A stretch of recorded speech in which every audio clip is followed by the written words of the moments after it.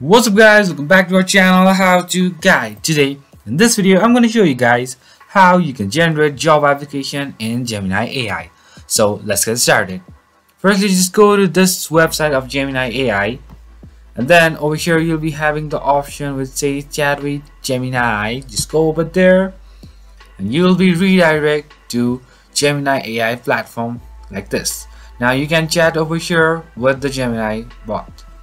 So over here you can see a enter prompt here option where you can enter anything. So over here enter like job application with some description. Let's say generate job application and specify something, company name Samsung, and then like post let's say HR manager and ZR manager, and just press enter,